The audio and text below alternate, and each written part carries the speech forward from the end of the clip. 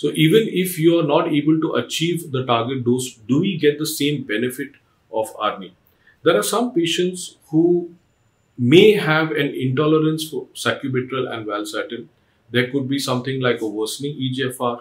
There could be symptomatic hypotension. There could be hyperkalaemia or gastrointestinal symptoms.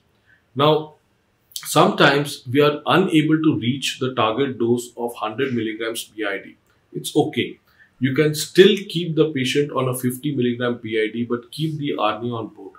Unless there's severe contraindication like severe hypotension, dizziness. But again, as I told you before, you should ensure that there is no hypotension because of dehydration and the overzealous use of diuretics.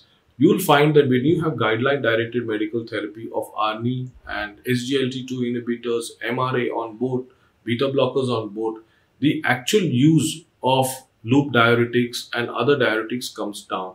We should ensure that that's on a minimum dose. If the patient has reached his dry weight or her dry weight, ensure that the patient maintains a weight record.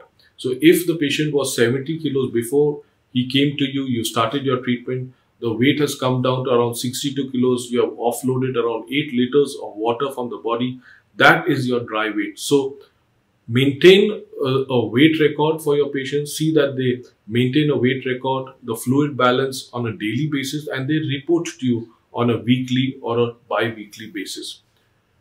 Now, the benefits irrespective of the dose. Now, participants can use a lower than target sacubitril valsartan dose, and 50 milligrams BID for some patients is adequate.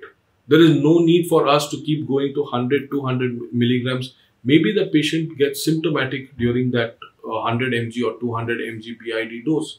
Don't worry, but keep the patient on at least a 50 milligram BID dose. Now, is a new therapy like ARNI beneficial in HFrEF patients with borderline systolic blood pressure? Yes, of course.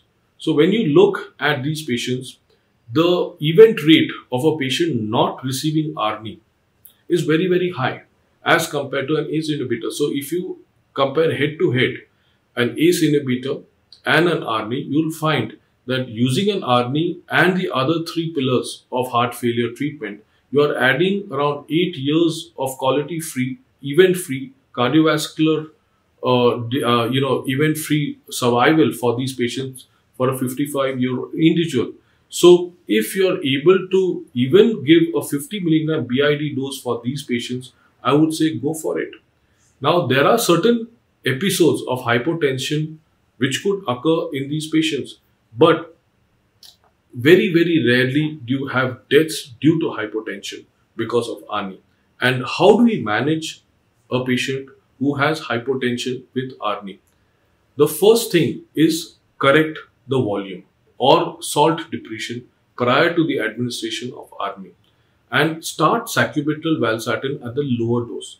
In hypovolemia patients, the dose of diuretics is likely to be down titrated, especially when you are having a very, very higher dose of diuretics to start with.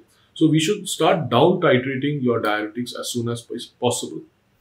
In fragile patients, elderly patients, start with ARNI at a lower dose because they will have a low systolic blood pressure of around 100.